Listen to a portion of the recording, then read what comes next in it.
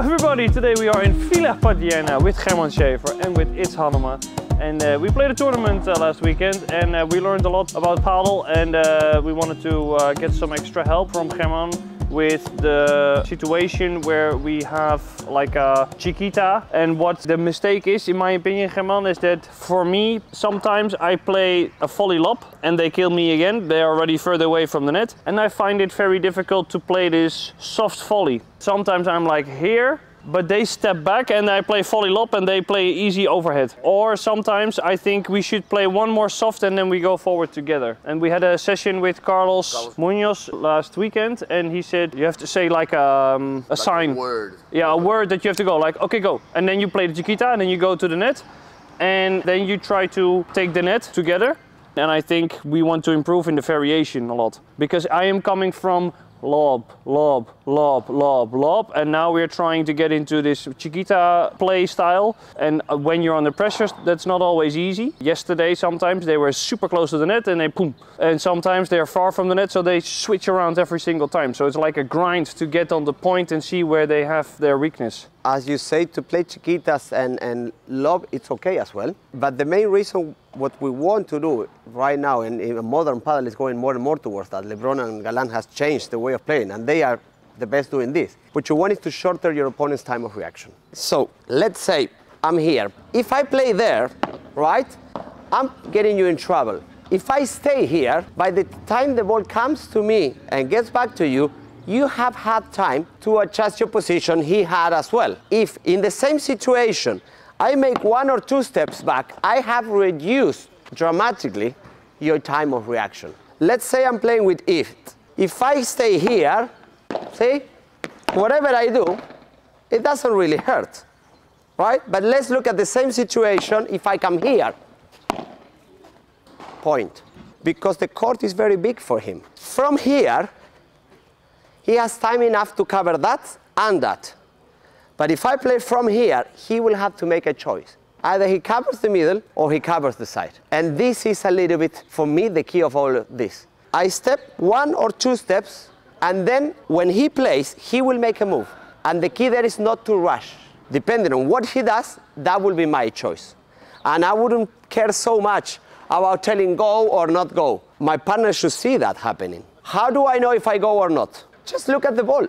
If the ball is below the net, we can go. If the ball is higher than the net, it's not a good idea. Just stay. Just look at the ball. In the same way, how do you know if I have to move this way or that way? I look at the ball. This is the same example. Just look at the ball. Because otherwise, I have to be thinking about playing, about telling my partner what to do. I mean, it's good if you can do it, but for me, it's one more complication that you could just avoid. Whenever the ball is lower than the net, the opponent's only options are high or short. In any case, to move forwards is a good idea. Now, what could be happening is that you're running too much, and that's why you don't find yourself precise enough to play down, and then this is more comfortable. So for me, the key of all this system you guys trying to play is to learn how to move and when to stop forwards. And to recognize each other's shots when we can go. Because the earlier we know from each other that we play the chiquita, the faster we are at the net. Well, that comes by just creating a playing system that you decide together how you're going to do it. So whenever the ball is here, I know what my partner is going to do because I know his options. And also, it's important that we follow that. For example, let's say I'm here and I see my partner is going to play a víbora. I'm going to move here because he should be playing the víbora there. If all of a sudden he changes and he plays the víbora there, I'm in trouble. So it's important to know more or less that we play the same game, and that's where you should spend time in building that strategy, because it will vary depending on your skills or your skills. Because maybe we say, okay, the best strategy is to play there, and I say, no, but listen, man, this is super uncomfortable for me. Well, we fight to find another strategy. You should start making kind of like agreements. Floating ball in the middle is going to be yours because I'm back and I have power forehand. Good. Or, for example, when I play with my partner, he's not too good with his forehand volley. So our agreement is that I'm taking more than usual the middle, because I like my backhand volley, and he covers me more than usual with the overhead. That's very specific from us. We know like that. So I know I can come like this, and if they play a lob, I'm calm, because I know he's ready to take that. These are some things that you have to build together considering your skills. But we can start with that side, and you will be like joining him. But you are going to be the one playing. Then I can switch side, and you're going to be more like the playing. But the one, like you in this case, be ready because the ball might go to you. So you have to follow. So I want you to do very, very basic. Chiquita in the middle, if it's possible on this side better, to open up the space even more, because I'm here. So if you play there, I will not take it. So what you want is this player that has the bigger court to come here. So you would say that in the middle is the best place for the Chiquita? For me as well, it depends if I see a gap somewhere else, but normally, if you play the Chiquita here and you try to come, well, I can pass you through the middle. So if you cover the middle, then I can go there. So if you play here, you don't have that problem. The ball will go very straight to you. So this would be a good option to play soft, but just to stay? Yes. For example, what you can do there is you can place it one, and maybe make one step and you put pressure. Oh yeah, like don't go all the way. Yeah, you come, he stays a little bit. So you are fishing. So if I lift it, you're kind of coming from. But still, more and more, I like the middle. Because also that creates confusion between them. Who's going to take it, etc., etc. I like, and this is what is coming now. So you're going to play the Chiquita here, and your next volley there. So why the volley there? Because since he's closer already, my time of reaction, it is shorter, and he's going to hurt me more. But the important thing is that you don't do it from behind the line, because then I have a lot of time of reaction. So my point is that if you're behind the line, play a lot in the middle. Either you come or not, a lot in the middle. As soon as you come in here, that's when you should stop playing in the middle and start opening more the angles. Chiquita here, and you make one step, maybe two steps, and so do you. After this, we continue to play the point. Va. Vale. Wait, look where you are. Too far forward. Don't go all in, and don't try to win the point with that first ball. You're gonna place it, I'm going to reach it. So when you play your first volley, still soft, you will have time for one more step. And probably with that one is the one you're gonna beat me. Va. A ver. Ahí. Stop. Go on. Ahí. So we build up twice? Yes. The most important thing is to make the stops on time. Because that way, first of all, my balance is good. And second, I will be able to hit the ball in front. Even if I have to hit it low, it's okay. I'm ready, you both have good volleys. But many times, people is so willing to get to the net that what happens? Ball behind me, or ball here, and I don't make good decisions because I'm on the move. If I stop, maybe I decide to let the ball bounce and come up again and play. Yeah. Maybe I decide to play again in the middle because I saw the guy moving, but all that will happen if we stop on time. So, what I want you guys to try to do is to walk the court more. First of all, when you choose to play Chiquita, the ball should be somewhere like here. So we play, stop, place it, and again. This would be a very good way to slow the rally down, because I felt like sometimes the rhythm is getting very fast and we try to play the winner too early. Exactly, that's what I go in. When do I play the winner? When my position is in a position of advantage regarding to my opponent's position. If you are there and I am here, who has the advantage? You do. It doesn't matter if I have the ball here, because I can attack you, all you have to do is boom, I'm exposed. Unless I'm in a much clearer position of advantage, I will keep playing soft. That's, for me, the principle. Not to rush to go for it. Build it up. You don't even have to play fast the last one. See? And if the ball passes, I will play soft there and I win the point.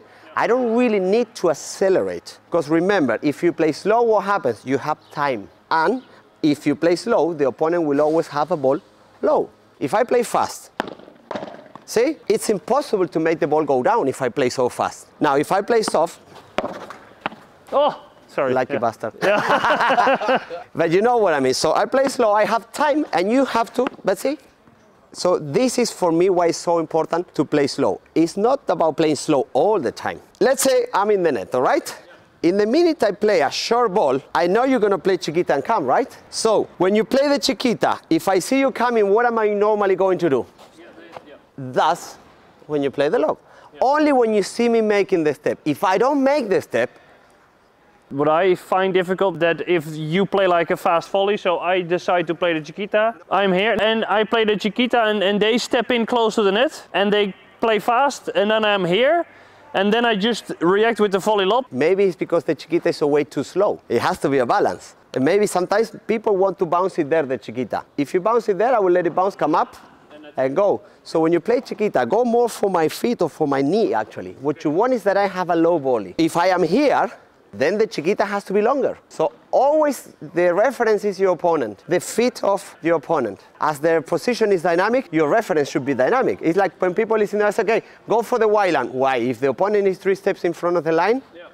So this is why it's mega important to do rallies and not cone drills. Exactly. With every ball you touch, you make a step. If you see that you have played a bad ball, you can come back. That's why I don't want you to come all in.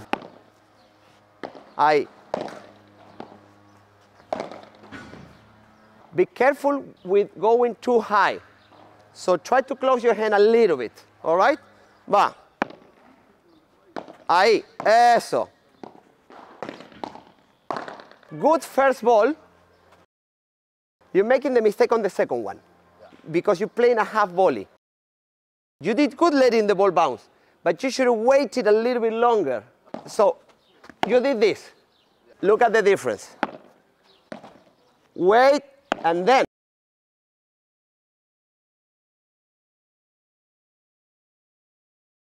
because also as you wait longer, he will make a move. If he waits, you go. If he moves, you go over. You did it to give him less time of reaction. In this case, I prefer to choose to be more precise, even if I wait longer. You try to see how we go. Vale, bien. That's why I don't like to play the second ball here. Oh, I'm already there. Yeah, not only that, he opens that door. Oh, okay. So Chiquita here, maybe more here, but then make him move. Ahí. Exactly. Ahí. Yeah, but that's exactly the idea. And you don't feel pressure, you don't feel any stress or anything like this. Va. Ahí. Yeah, nice. Yes. Ahí. That's all right, that's all right. That will be your partner. Yeah. That's why this player is so important. Nice. Yeah. Like the video. Yeah.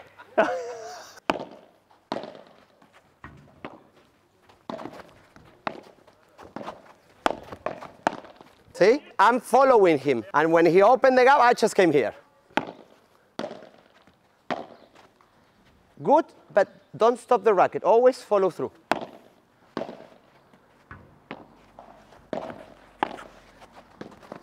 The only thing I would improve a little bit, don't do it so much with your hand. That's why you stop. Now, turn more. Why? Because then you can put more pressure. If you do it with your hand, it's a floating ball. So always there. It's good that you're playing here because this could happen, like the floating balls. If you put it here for him, it's going to be too easy. Now we see it from the other way around. So what do I do when they attack me? Play at his feet. Just make sure he has a low ball and make a step. Vale? Yeah, the choice you make is quite risky because we are moving forwards, but we're still quite far back. What did I say you should do now? A Chiquita. So a contra Chiquita. Ahí. See the difference? Because he cannot do much with that ball. And you buy yourself some time.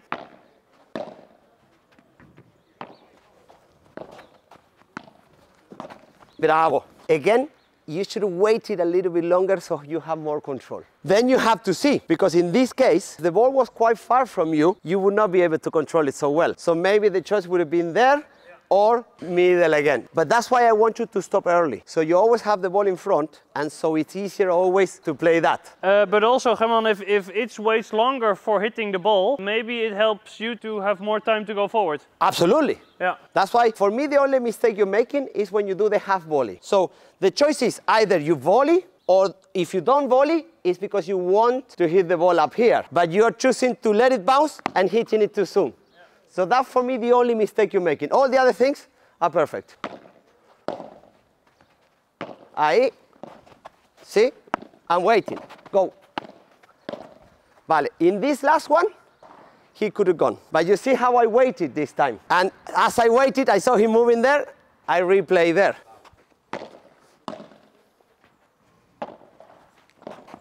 Two. Yeah, see?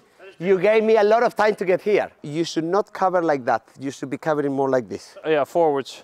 But as I say, your problem begins in the minute he's here. That's why I get so upset with everybody when they play these floating shit volleys. Because once the opponent is here, it's a problem. If I step forwards, they pass me. If I don't step forwards, they pass me. So the real goal is to keep the opponent behind. And this is why, whenever you play a good ball, you should not stay here. Because the minute you are here, you put a lot of pressure on the opponent. And then you will force the opponent to make more mistakes as well, because they're going to take more risk. Lucky you. Wow. Bien, eso. But remember, stop earlier. Don't come all in. Claro. Yeah. Does that make sense, or? Absolutely, because you know I'm moving forwards. Now, pay more attention to the chiquita. Va. Ahí. Exactly. See, that's just enough. You don't need to come any further.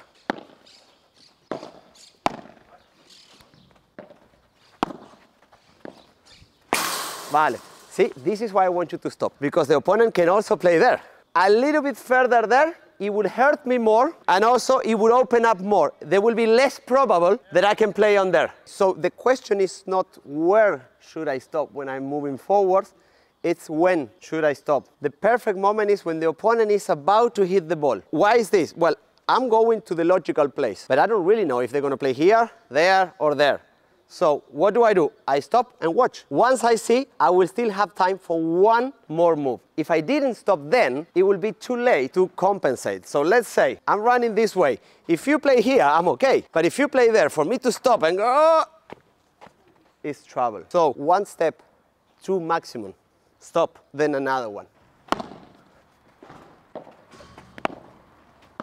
Vale. Good, but still the ball is coming to me. Taking more away, a little bit more, okay? Va. Ahí. See the difference? First, I don't have time to do what I want to do, and second, it would take me longer to recover. One way or another, you're going to open a spot. The important thing is that you both keep that in mind. So your next shot, whoever takes it, should be in the open spot. For me, you played in a good place, so if I play there, you were still there. I saw him moving to the middle, that's why I changed. Vale, bien. But you see the pressure I'm putting on him now, because he sees me going. Vamos.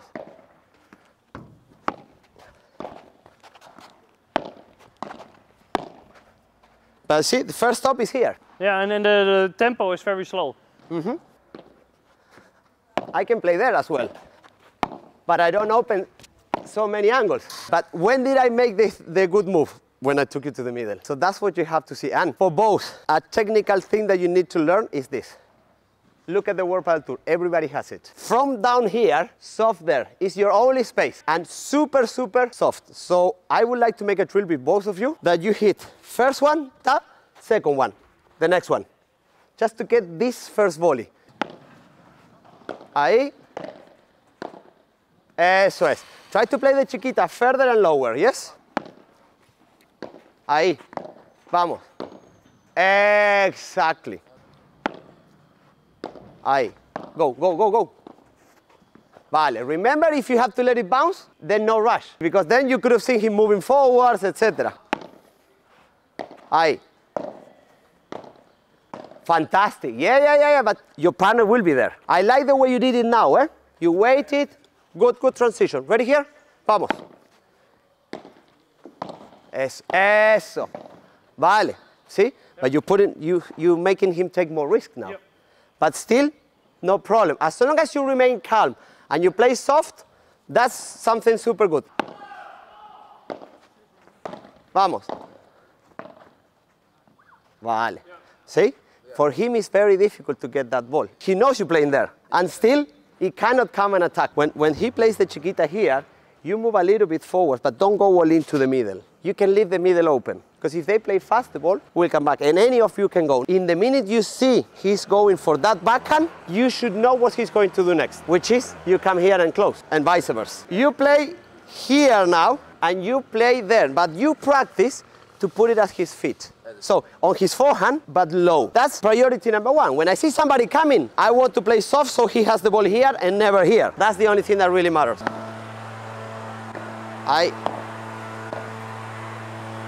When the ball is far, that is a good option. When the ball is close, it is not a good option anymore. So middle, or if you see space, there or there. Vale. The idea is not to play straight. You want the ball to do this.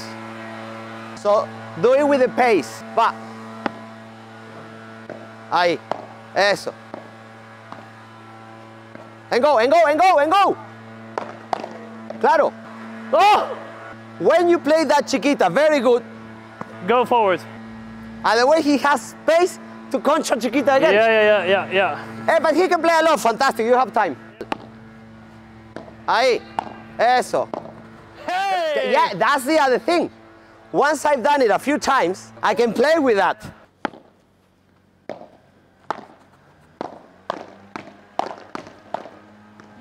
You play too fast the first one. This is probably what happens to you guys. You go for it too soon. Up. Vale. Yeah, this is the moment when you should start introducing the lob, because he's all the time going and closing now.